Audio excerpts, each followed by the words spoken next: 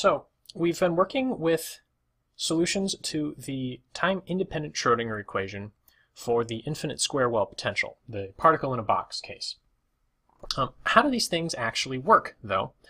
In order to give you guys a better feel for what the solutions actually look like and how they behave, I'd like to do some examples and use a simulation tool to show you what the time evolution of the Schrödinger equation in this potential actually looks like. So, the general procedure that we've followed or will be following in this lecture is once we've solved the time-independent Schrödinger equation, we get the form of the stationary states. Knowing the boundary conditions, we get the actual stationary states, the stationary state wave functions and their energies. These can then be normalized to get true stationary state wave functions that we can actually use. These stationary state wave functions will, for the most part, form an orthonormal set, psi sub n of x. We can add the time part, knowing the time-dependent Schrödinger equation, or the time part that we got when we separated variables in the time-dependent Schrödinger equation. We can then express our initial conditions as a sum of these stationary state wave functions and use this sum then to determine the behavior of the system. So what does that actually look like in the real world? Not like very much, unfortunately, because the infinite square well potential is not very realistic, but a lot of the features that we'll see in this sort of potential will appear in more realistic potentials as well. So this is our example. These are our stationary state wave functions. This is what we got from the solution to the time-independent Schrödinger equation. This was the form of the stationary states, these were the energies, and then this was the normalized solution with the time dependence added back on, since the time dependence is basically trivial. The initial conditions that I'd like to consider in this lecture are the wave function evaluated at 0 is either 0 if you're outside the, this should be A. If you're outside the domain, you're 0. If you're inside the domain, you have this properly normalized wave function. We have an absolute value in this, which means this is a little difficult to work with. But what the plot actually looks like, if I draw a coordinate system here, going from 0 to A, is this. It's just a tent, a properly built tent with straight walls going up to a nice peak in the middle. Our general procedure suggests that we express this initial condition in terms of these stationary states with their time dependence, and that will tell us everything we need to know. One thing that will make this a little easier to work with is getting rid of the absolute values we have here. So let's express psi of x time t equals 0 as a three-part function. First, we have root 3 over a, 1 minus. Now what we should substitute in here is what we get if, say, 0 is less than x is less than a over 2. Sort of the first half interval going out to a over 2 here. In this case, we have something sloping upwards, which is going to end up, in this context, being 1 minus a over 2 minus x over a over 2.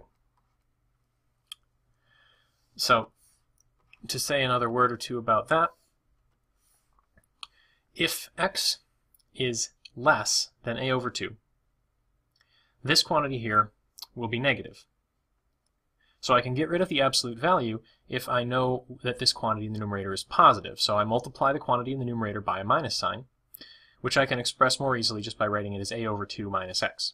A over 2 minus x. That will then ensure that this term here is positive for x's in this range. 1 minus that is then this term in our wave function. For the other half of the range, root 3 over a, 1 minus something, and this is now from a over 2 is less than x is less than a, the second half of the interval. For the second half of the interval, x is larger than a over 2, so x minus a over 2 is positive. So I can take care of this absolute value just by leaving it as x minus a over 2. I don't need to worry about the absolute value in this range, So this is x minus a over 2 all over a over 2. And of course, if we're outside that, we get 0. This technique of splitting up absolute values into separate ranges makes the integrals a little easier to express and a little easier to think about. So that is our initial conditions. How can we express these initial conditions as a sum of stationary state wave functions evaluated at time t equals 0? This is where Fourier's trick comes in. If I want to express my initial conditions as a sum of stationary state wave functions, I know I can use this sort of an expression. This is now my initial conditions, and my stationary state wave functions are being left multiplied, complex conjugated, integrated over the domain, and that gives us our constants, C sub n, that go in this expression for the initial conditions in terms of the stationary state wave functions. The notation here is that if psi appears without a subscript, that's our initial condition, that's our actual wave function, and if psi appears with a subscript, it's a stationary state wave function. So what does this actually look like? Well, we know what these functions are. First of all, we know that this function, which has an absolute value in it, is best expressed if we split it up in two. So we're going to split this integral up into one going from 0 to a over 2 and one going from 0 to a. So let's do that. We have c sub n equals the integral from 0 to a over 2 of our normalized stationary state wave function, which is root 2 over a times the sine of n pi x over a. That's this psi sub n star, evaluated at time t equals 0. I'm ignoring time for now, so even if I had my time parts in there, I would be evaluating e to the 0, where time is 0. So I would get 1 from those parts. Then you have psi, our initial conditions, and our initial conditions for the first half of our interval was root 3 over a, 1 minus a over 2 minus x over a over 2. And I'm integrating that dx. The second half of my integral from a over 2 to a, looks much the same. Root 2 over a sine n pi x over a. That part doesn't change. The only part that changes is the fact that we're dealing with the second half of the interval, so the absolute value gives me a minus sign up here more or less. Root 3 over a, 1 minus x minus a over 2 over a over 2 dx. So substitute in for n and do the integrals. This, as you can imagine, is kind of a pain in the butt. So what I'd like to do at this point is give you a demonstration of one way that you can do these integrals without really having to think all that hard. And that's doing them on the computer. You can of course use Wolfram Alpha to do these. You can of course use Mathematica. But the tool that I would like to demonstrate is called Sage. Sage is different than Wolfram Alpha and Mathematica in that Sage is entirely open source and it's entirely freely available. You can download a copy, install it on your computer, and work with it whenever you want. It's a very powerful piece of software. Unfortunately, it's not as good as the commercial alternatives, of course, but it can potentially save you a couple $100. The interface to this software that I'm using is their notebook webpage. So you can use your Google account to log into this notebook page, and then you have access to this sort of an interface. So if I scroll down a little bit here, I'm going to start defining the problem. A, here, that's our domain. Our domain goes from 0 to a. H bar I'm defining to be equal to 1, since that number is a whole lot more convenient than 10 to the minus 31st. N, x, and t, those are just variables, and I'm defining them as variables given by these strings, n, x, and t. Now we get into the physics. The energy, that's a function of what index you have, what your which particular stationary state you're talking about. This would be psi sub n. This would be E sub n. E sub n is equal to n squared pi squared h bar squared over 2ma squared. That's an equation that we've derived. Psi of x and t, psi sub n of x and t in particular, is given by this. It's square root of 2 over a times this sine function times this complex exponential, which now uses the energy, which I just defined here. Psi star is the complex conjugate of psi, which I've just done by hand by removing the minus sign here. More or less just a copy-paste. G of x is what I've defined the initial conditions to be, which is square root of 3 over a times this 1 minus absolute value expression. And c sub n here, that's the integral of g of x times psi from 0 to a over 2 plus g of x times psi going from a over 2 to a. That's all well and good. Now I've left off the psi stars, but since I'm evaluating at time t equals 0, it doesn't matter. Psi is equal to psi star at t equals 0. I did have to split up the integral from 0 to a over 2 and a over 2 to a, because otherwise Sage got a little too complicated in terms of what it thought the integral should be. But given all this, I can plot, for instance, g, and if I click evaluate here, momentarily a plot appears. This is the plot of g of x as a function of x. Now I defined a to be equal to 1, so we're just going from 0 to 1. This is that tent function I mentioned. If I scroll down a little bit, we can evaluate c of n. This is what you would get if you plugged into that integral that I just wrote on the last slide. You can make a list evaluating c of n for x going from 1 to 10, and this is what you get. You get these sorts of expressions. 4 times square root of 6 over pi squared, or minus 4 root 6 over pi squared divided by 9, 4 root 6 over pi squared over 25, 4 root 6 over pi squared over 49. You can see the sort of pattern that we're working with. Some number divided by an odd number raised to the nth power, or squared. We can approximate these things just to get a feel for what the numbers are actually like. And we have 0.99 minus 0.11 plus 0.039, etc. Moving on down. So that's the sort of thing that we can do relatively easily with Sage. Get these types of integral expressions and their values. You can see I've done more with this Sage notebook, and we'll come back to it in a moment. But for now, these are the sorts of expressions that you get for c sub n.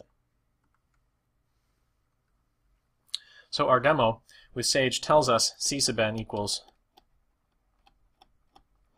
some messy expression. And it can evaluate that messy expression and tell us what we need to know.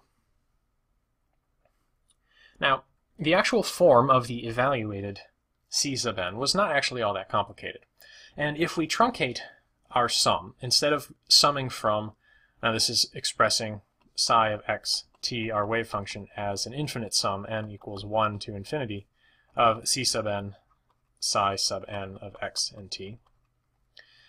If I truncate this sum at, say, n equals 3, I'll just have a term from psi 1 and psi 3. Recall back from the Sage results that psi 2, the coefficient of psi 2, c sub 2, was equal to 0. So let's find the expectation of x squared. Knowing the form of these functions, and now knowing the values of these c sub n from Sage, you can write out what x squared should be. This is the expected value of x squared, and it's going to be an integral of these numbers, 4 root 6 over pi squared times psi 1, which was root 2 over a sine, not n, since we're just dealing with psi 1 now, we have pi x over a. We have to include the time dependence now, since I'm looking for the expected value of x squared as a function of time now. And we have e to the, where'd it go, minus I times pi squared h bar squared t over 2ma squared, all divided by h bar, or I could just cancel out one of the h bars here. That's our first term, in our first term of our expression.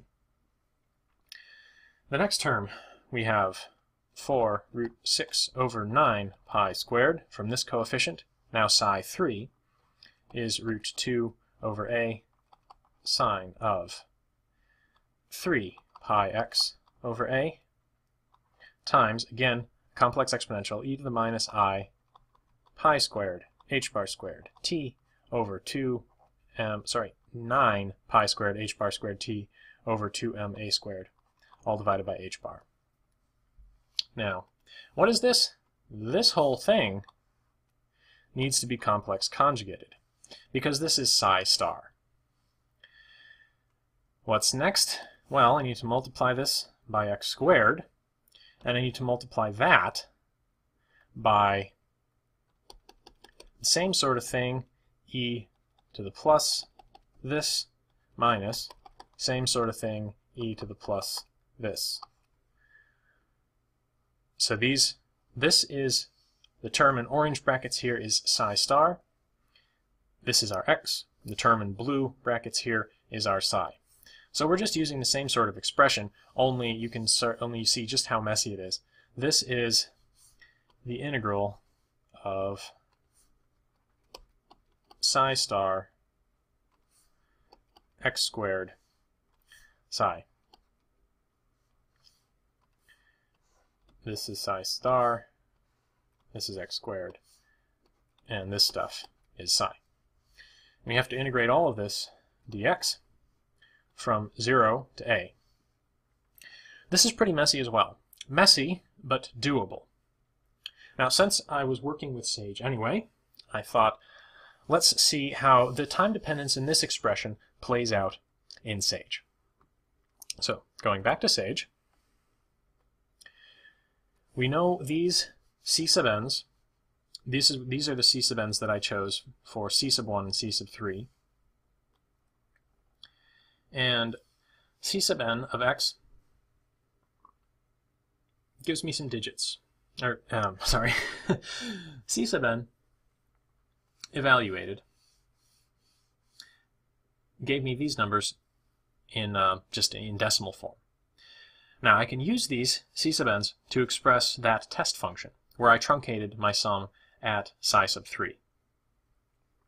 So this is our test function. And if you evaluate it, it's a lot more simple when you plug in the numbers, sine 3 pi x and sine pi x.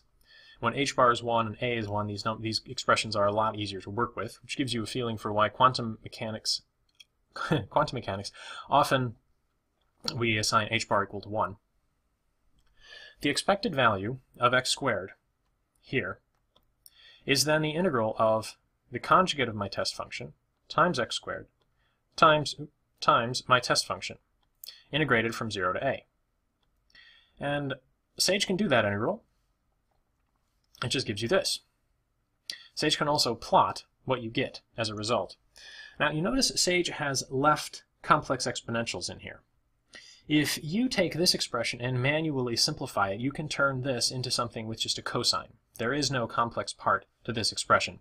But Sage isn't smart enough to do that numerically, so I have to take the absolute value of this expression to make the complex parts, the tiny, tiny complex parts, go away. And if I plot it over some reasonable range, this is what it looks like. It's a sinusoid, or a cosinusoid actually. And what we're looking at here on the y-axis is the expected value of x squared.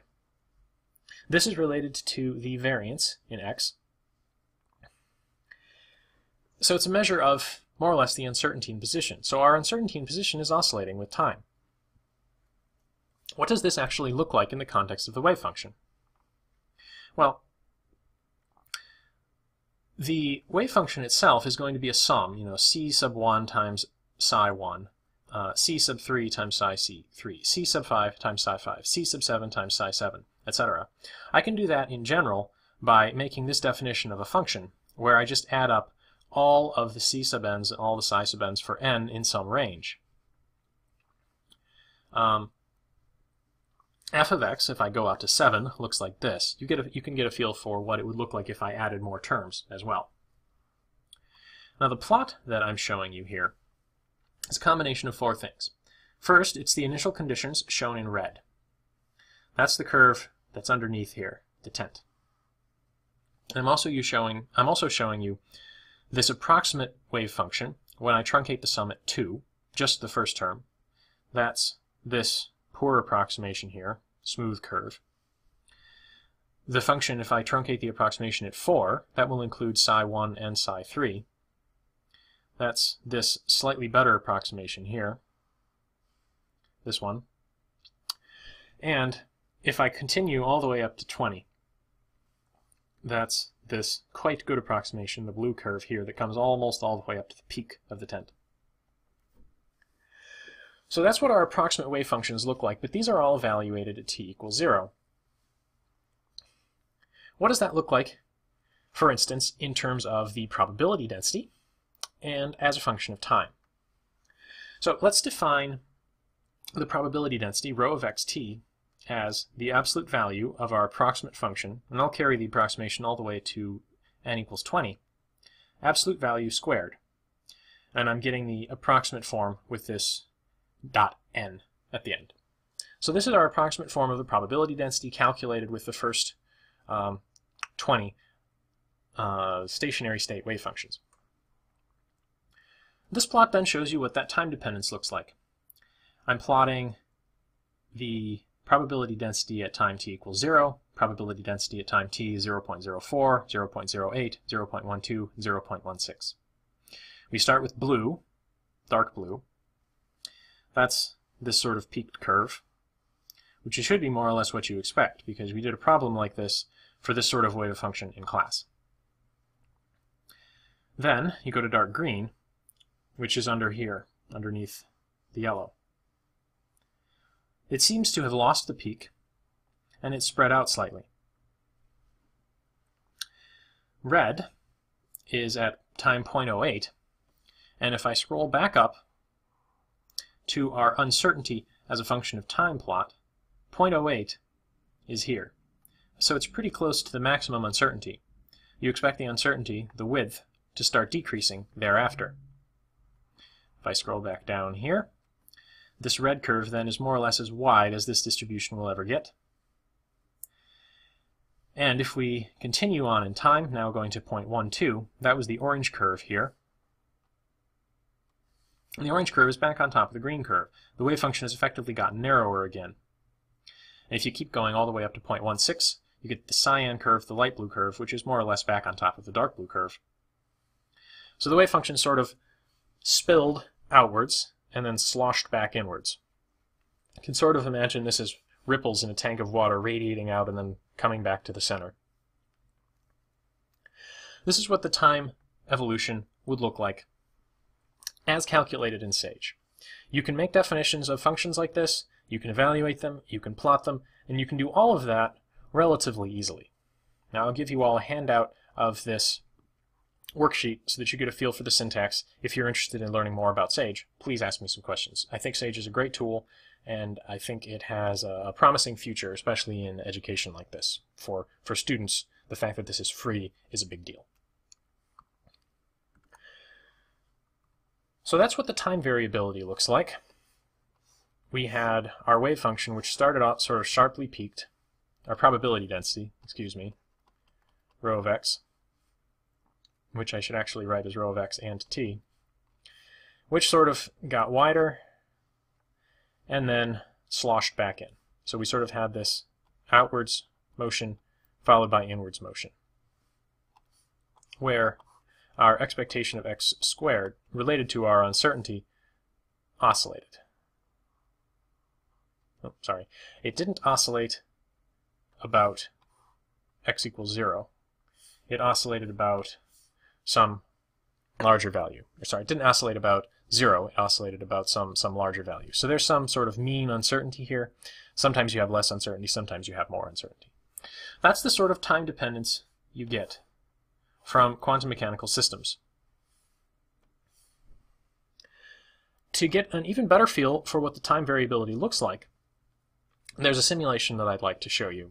And this comes from Falstead.com, which, as far as I can tell, is a guy who was sick of not being able to visualize these things, so he wrote a lot of software to help him visualize them. So here's the simulation, and I've simplified the display a little bit to make things easier to understand. These circles on the bottom here, each circle represents a stationary state wave function. And he has gone all the way up to stationary state wave functions that oscillate very rapidly, in this case. But this is our ground state. This is our first excited state. second excited state, third excited state, etc. N equals 1, 2, 3, 4, 5, 6, 7, etc. Now, in each of these circles, there may or may not be a line. The length of the line represents the magnitude of the time part of the evolution of that particular stationary state, and the angle going around the circle here represents the phase as that evolution proceeds. So if I unstop this simulation, you can see this slowly rotating around. You're also probably noticing the color here changing.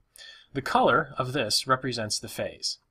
The vertical size of this represents the probability density, and the color represents the phase. So it's a representation of where you're likely to find it, and a sort of color-based representation of how quickly it's evolving.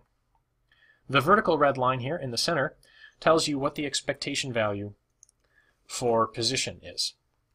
And in this case, it's right down the middle. If I freeze the simulation and add a second wave function, this is now adding some component of the first excited state. And by moving my mice around here, I can add varying amounts, either adding none or a lot, and I can add it at various phases.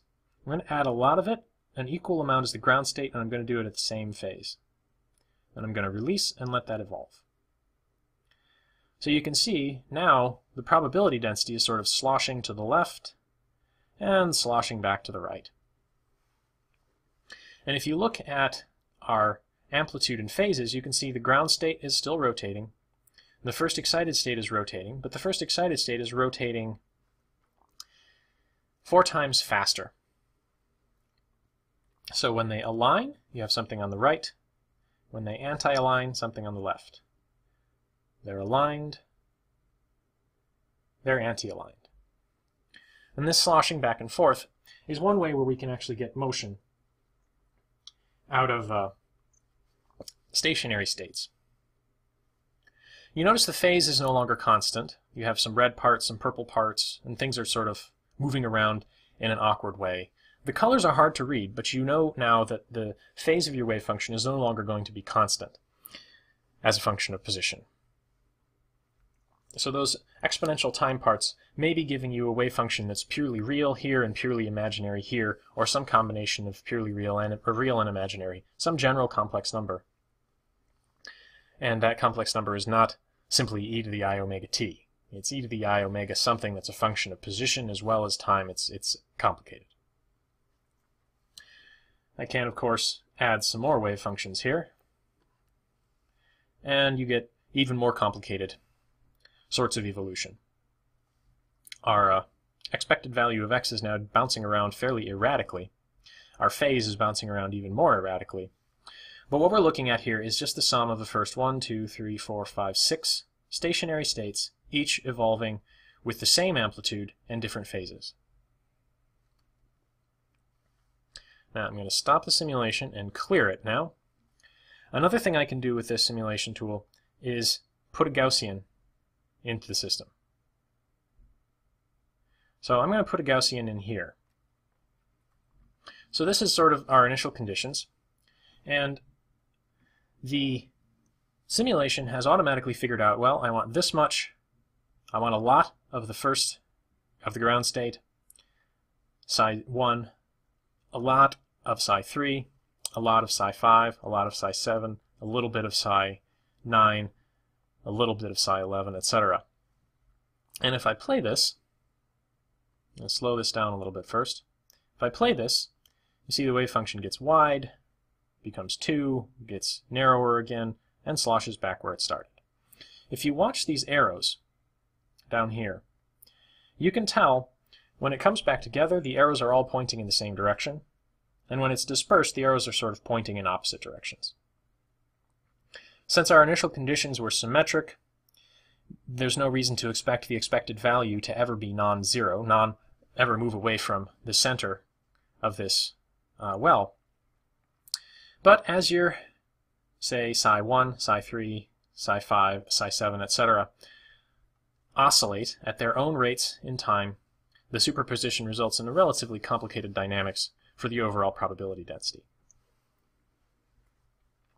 And of course I can make some ridiculously wacky initial conditions that just sort of oscillate all over the place in a very complicated way.